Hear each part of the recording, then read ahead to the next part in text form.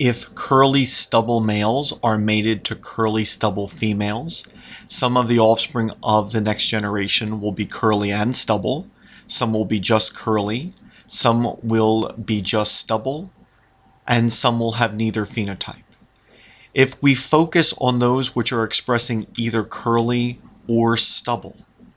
one would see whether either of these phenotypes would also have a red body color. Because if the red body color mutation is homozygous recessive, a fly must possess 2 chromosomes expressing the mutant allele to have the red body color.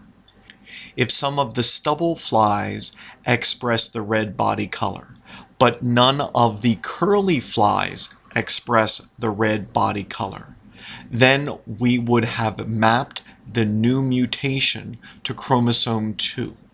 because the stubble mutation on chromosome 3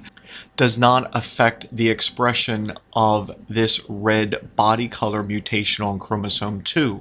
but it would be impossible for a fly to possess the 2 needed chromosomes with the mutation for the body color and an additional chromosome 2 with the curly gene. And so we would have mapped the gene to chromosome 2 because in this generation we observe some stubble flies with the red body color mutation, but no curly flies with the mutation.